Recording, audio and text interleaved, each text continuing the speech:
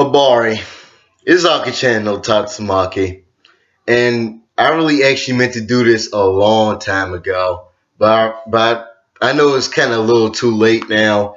But I really meant to review the Double X Cipher of 2017, but I never had enough time to get around it. Man, God, man, this uh,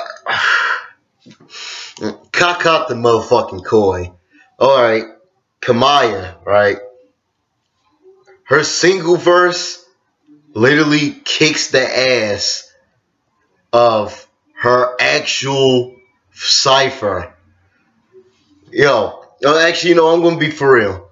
Her actual cipher rap, it was good for the most part until it got repetitive.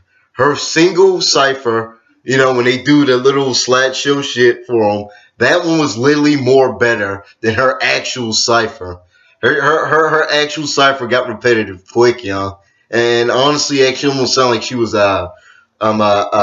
scared or something, like shook, like like most of these rappers on here, man. I really honestly didn't expect much. Shit, man, I'm just gonna sweep right through this, man. Her single cipher was actually better than her actual cipher, but they were both adequate at best. Ugly God, honestly, he was actually really the only interesting rapper in this list for real. Ugly God. He's funny. He's hilarious. He's a comedic rapper. I love comedy rap. I love having to laugh sometimes. Honestly, I don't give a shit about his cipher rap. That was some garbage. And I actually liked his single verse for his single freestyle. That was actually, it was funny. He was talking about sending dick pics. I mean, it was funny. It was hilarious, and it was clever. It was funny. His cipher story is another.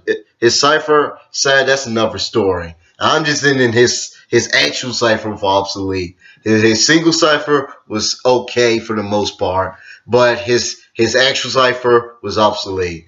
XX Tentacion, probably one of the most prolific, one of the most controversial rappers out right now. He's practically the godfather of which is now emo rap. Let's see. His single cipher, it was okay for the most part. Uh, um, sh- Damn. His single cipher was okay. He dissed J. Cole. It was almost like he didn't know if he wanted to make a poem or if he was actually rapping. But in other words, it was okay. It was okay for what it was. And his cipher, the actual cipher, his actual cipher rap was awkward. It was okay. It was like he was reciting a poem, which it would be actually appropriate if you were like in a library or at a conference show or something. It was his single verse, the one when you turn off the beat and he was all like, "I am the son of Satan.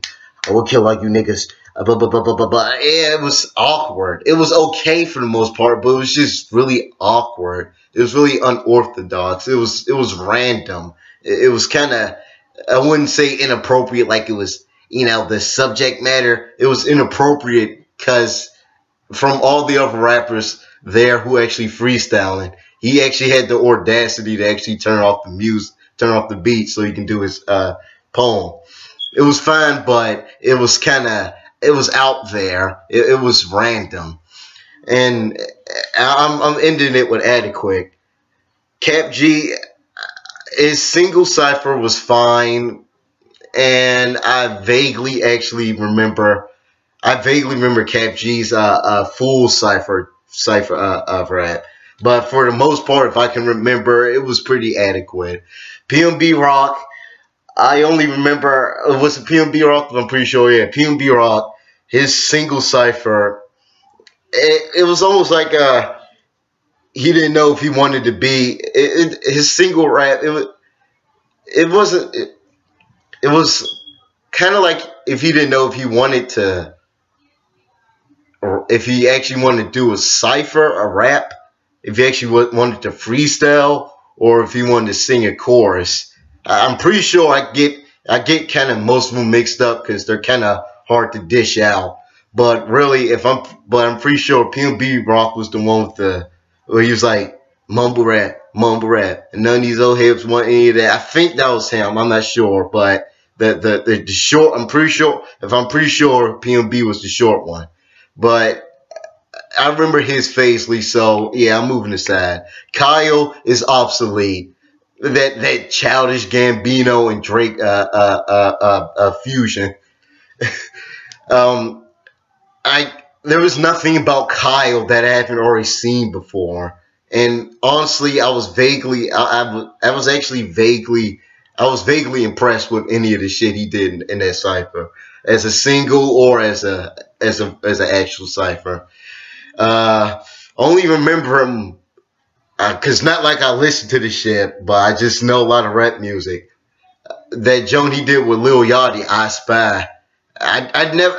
I only remember from that, and it was not after I seen him on the Freshman Cipher, and then I heard about that song. But I didn't give a shit about his actual cipher. It was some garbage, so I'm in there with obsolete. Maybe Tokyo. I remember Faisley, and honestly, I kind of forget which rapper that is. So yeah, I'm moving Made in Tokyo side. Amine Amanana Bananama Amamanama anime, yeah, anime. Carolina, he made that song where he's wearing the yellow shorts. Yeah, I remember his Faisley, but for the most part, if I can remember, his cipher pretty much sounded like that one hit wonder song he had. So I'm in his with Faisley. Okay, and A Boogie with the hoodie. This man was. I'm sorry, I cannot comprehend what anyone sees in that rapper. He's just like any other real swag rapper out who thinks he's cool, or I guess that's what people say about him. But really, A Boogie with the hoodie, I couldn't actually enjoy it. It sounded like he was making a song. This is a freestyle, for God's sakes, man. Where's your bars, man? So I'm in his with a phasey, asterisk, obsolete. Like, asterisk and obsolete. Let's say it like that. Playboy Cardi, his shit was phasey. I vaguely remember which one played. No, that was the one with the net, with the long ass net, with the glasses. And I didn't hate his single freestyle. It was okay. He was singing, though he kind of forgot which one it was, but for the most part, it was okay. It was kind of phasey. It was okay. Ah, man. And without further ado, I'm going to have to end this review with obsolete. I'm sorry, man. It's like these double X ciphers just get worse and worse by the year. Actually, in fact, I think 17s is actually worse than 16s. Honestly, I mean, people still talked about 16. It was some trash for the most part. It had some nowhere rappers, some rappers you vaguely hear about. I mean, the only one you actually still hear about really is Lil Yachty and the Chicago nigga, the light skinned one. What was his name? G Herbo, Lil Herb. I kind of like Davies. He's okay for the most part.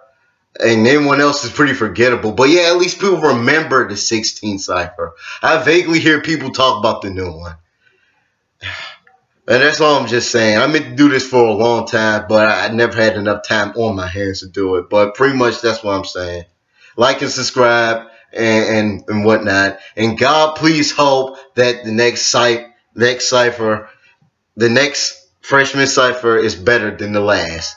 Apparently, Famous Dex, Young M.A., Montana 300. It was rumored they were supposed to make cameos, but they never came. And really, between the three of them, only two of them are actually really promising. And I don't, and honestly, I don't know what people see in Famous Dex. He's just another young thug, but I don't know how anyone such as himself will ever make it. But I guess he turned it down or something. I don't know how this shit works out. Yeah, that's what I'm pretty much ending it from right here. Actually, maybe 6 seconds could be in the next side. That's what I hope. At least he actually got bars. Shadow the Great. Shadow the Great. Passionate MC. 6 seconds. I could just. It's just so many other more, out there. More rappers are more talented. They could have made the cut. Well, that's just my opinion. All right. Yeah, like, subscribe. You know the drill. And see y'all later, man.